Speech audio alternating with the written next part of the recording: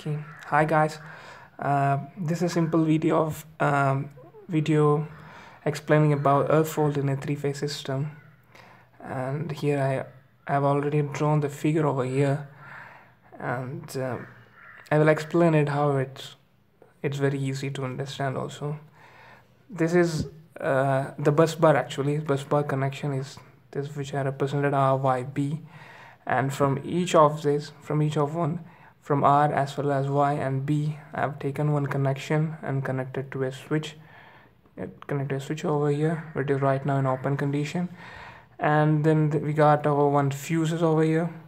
Fuses for each of one R, Y, and B, and this is the bulb, and here we got resistance, which is connected to a neutral point, and which is connected to earth. This is neutral point, and then connected to earth.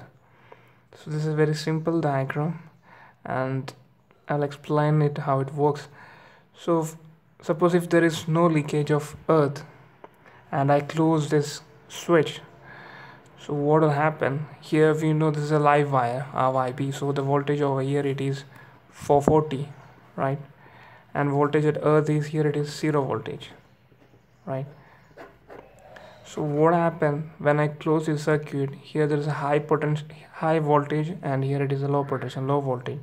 So when I close this circuit, this will become closed, and the current will flow from a high voltage to low voltage. When there is a potential difference between them, then it will flow. The current will flow. So current will start flowing through this, and the circuit fuses, bulb, and resistance and come to the earth. Because here there is a 0 voltage and 440 voltage over here, so bulb will glow. So this is a normal condition. So if there is no earth fault, then the bulb will be in glowing condition. It will bright. So if there is a leakage, and the leakage can be anywhere, it can be from any machinery, from any motor, or anything. Like if suppose now I'm representing one leakage from one of the bus bar line R. So if there is a leakage, I'm representing this as a dotted line. This is a leakage. If there is a leakage, what happen? It is connected to the hull of the ship, to the earth where it is connected. So right now there is a leakage happening. So right now I press this switch. What will happen? So there is a path, the current to flow from here. For case of R, in the case of R, there is a path, and there is one path which is this. It can flow through this way and come to earth, and there is one more path over here. This way also the current can flow. So what will happen if there is a earth leakage? The most of the current will pass through this line, which will cause no current will pass through this line. Why there is no current is passing through this line? Because we have got a resistance over here, and current will always find a path which is easiest to go through. So it will pass through here. So there is no current pass through this line. That means this bulb will not glow, and other bulb will glow. These two bulbs will glow. So it is a clear indication that there is a earth fault or leakage of current happening in the R.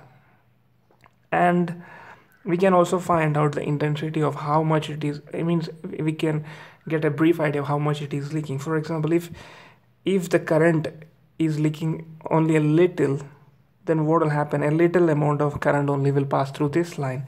So much amount of so only a little amount of passing through this line, and whatever left, some amount of current will also pass through this line.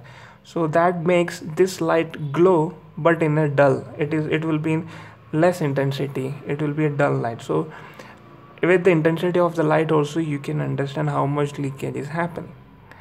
So this is the similar case for Y as well as B. If there is a Y, there is a leakage, then the bulb will not glow because it finds another easiest path, and like B also. The same for R, Y, and B. That's it about earth fault in a three-phase system. There is nothing much about this. And if you want to know why all these components are there, first of all, the switch we require because we want to close the circuit whenever we require. We don't want it to connect all the time. We just, whenever we want to test it, that time only we require switch, because otherwise it's always leaking. So that's why we provided a switch over here. Fuse, everybody knows it. Fuse is just for safety, and I will explain it again what it is. Bulb is clearly an indication. It's indicating the earth fault. Resistance is to limit the flow of current, and that's why resistance is there. And for example, if there is no resistance, it will be like short circuited. For example, 440 voltage over here and 0 voltage, if it directly connected, that will explode this bulb if there is no. And this conductor, the huge amount of current will pass through this conductor, it can burn it. So this resistance is necessary. And if in case, why we are using the fuses over here, if in case this resistance is malfunction, if it is not working, that time what happen, a high amount of current will pass through this, that will damage the circuit, that will explode this bulb. And also that's why we have got a fuse over here. So the fuse will cut off and it will prevent the flow of current. That's it. Thank you.